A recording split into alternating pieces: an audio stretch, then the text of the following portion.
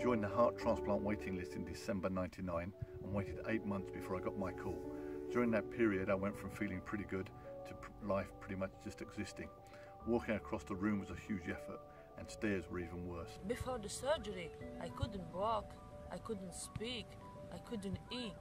Only thing I could do was sleeping in my bed with oxygen tubes in my nose. I had to stop flying after these 30 years because I had an inflammation in my kidneys.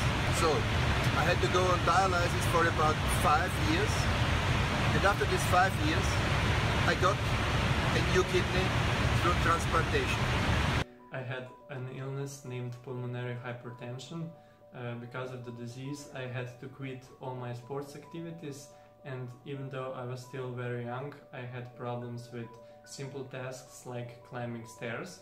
Prior to transplant, I'd spent 18 months in hospital and was being kept alive through total parenteral nutrition, intravenous feeding.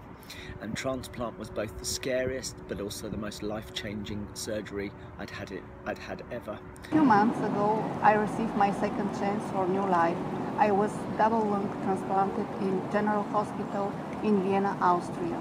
Now I can walk kilometers. Flying again as an airline pilot. I'm very happy here to fly, and I'm very thankful to my daughter. After my transplant, I found myself able to walk up and down the stairs within the hospital within just a few days. Now, thanks to transplantation, I've seen my kids grow up, leave school, and even have grandchildren. I'm able to live a healthy and active life, and I've even taken part in the London Marathon every year since transplant.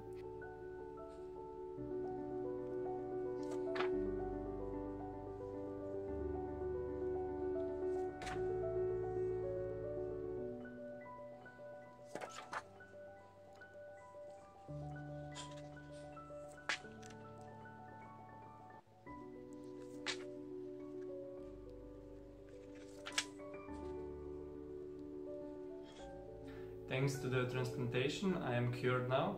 I can play football and tennis again, and best of all, I can enjoy my life to its fullest. Thanks to the brilliance of my surgical team, I now have a new life. I'm the CEO of a health technology company. We have an office in the US and in the UK, and I'm scaling up an invention that I built on the hospital ward after my transplant. So an intestinal transplant truly changed my life. Now I am enjoying life. I can breathe easy, I can run, I can ride a bike, I can swim, I have a full-time job. I'm so happy. But in our country, Latvia, we have no access to lung transplant because it isn't in state-health basket.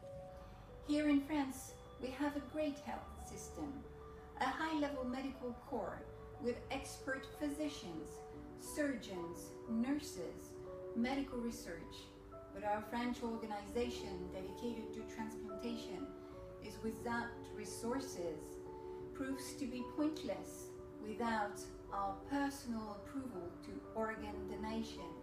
I'd encourage everybody to carry a donor card, whether they want to carry it in their wallet. There's a new app you can get that you can download a card onto your smartphone, make sure their wishes are known, and at the end of the day it will be down to the families, but if you've made your wishes known to them beforehand, if anything should happen, but then people know where they stand, and maybe somebody else and probably a few different people can benefit from that at the end of it.